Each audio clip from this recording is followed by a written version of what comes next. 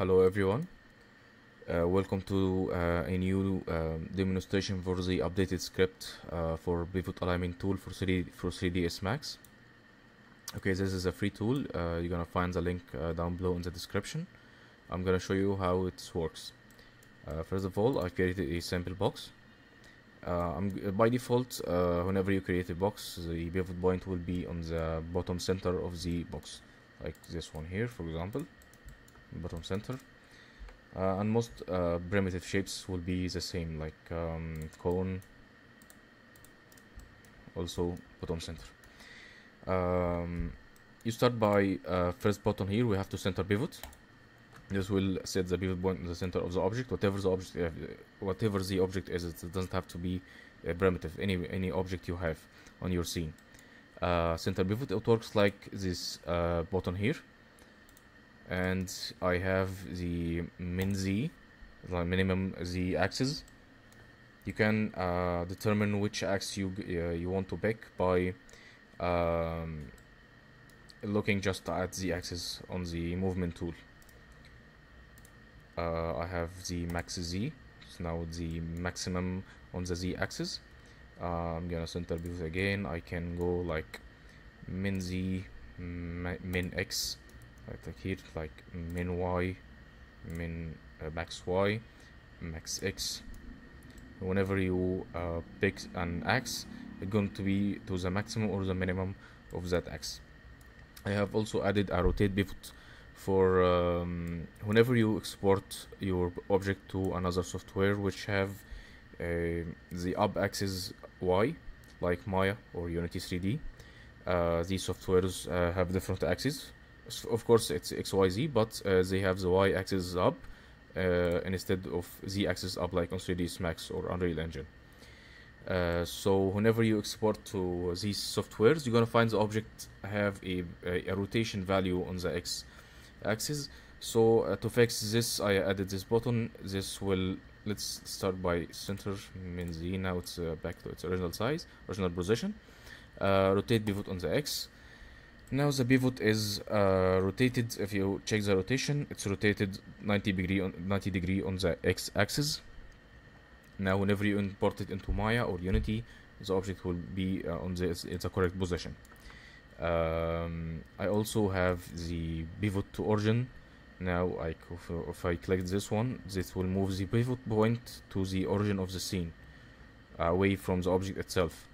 Pivot to origin again, it will move again to the origin. Wherever the object is, it will move the pivot point to the origin. And I can of course go back and center the pivot and set it back to what it is. And I can also use this build button here to send any object back to the scene origin. Okay. To demonstrate this further, I have this table here. I can center the pivot. I can put it to min z. Now it's in the bottom of this table. And if I want it to be on the max of this side, I'm gonna choose the y axis, max y. Let's place it on this wall. I'm using this select and place. And the reason it's rotated because it's always aligning the object with the other object normals. So the normals of this wall is facing on this direction. This is why the table is rotated. I'm gonna rotate it by 90 degree and give it a Z, 0 and 0. And if you look at it on the top view, you're gonna find it perfectly aligned on the wall. Okay. For this screen or painting you wanna put on the wall, gonna center the pivot. I'm gonna set it on the max y. Now I can place it again on the wall, rotate it 90 degree. Now it's perfectly aligned with the wall. For this door, it should be here. Okay, I'm gonna center the pivot again. I want to set it on this side, to be hinged on this side. I'm gonna center pivot min Z. So I'm gonna isolate it and look at which axis I'm going to use, to pick as a rotation axis.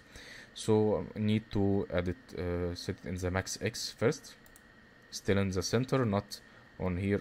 I'm going to use min Y. Now it's on this side. Now it's got the door going to be hinged on this side directly. Okay. One more tip. This script, whenever you like have duplicates of the object, it works on them. If I center pivot for all of them, you're going to find them all the pivots are centered. But if I like drag this one here and this one here and this one here and select all of them and set min Z, now the pivot point of all of them going to be on the minimum of the selection. So the pivot point of this one or this one or this one going to be on the flat bottom like this one. Okay, so be careful when you select multiple objects when using this script. Also, if you want to add this script on your 3ds Max toolbar like these ones I'm using here, these are personal scripts I've created. I'm going to go to scripting, open script. You're going to select the script wherever you downloaded it, open. You need to select all the script lines and drag it on your toolbar here.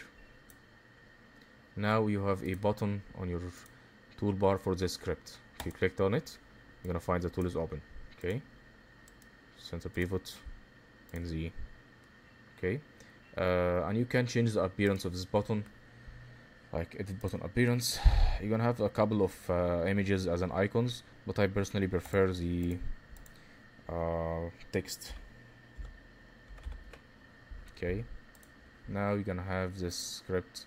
Of course, you need to close 3ds Max and reopen it, and you will find the script permanently on your toolbar. Okay, hope this helps. If you have any questions, you can ask on the comments below.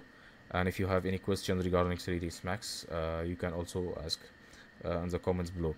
Thanks for watching.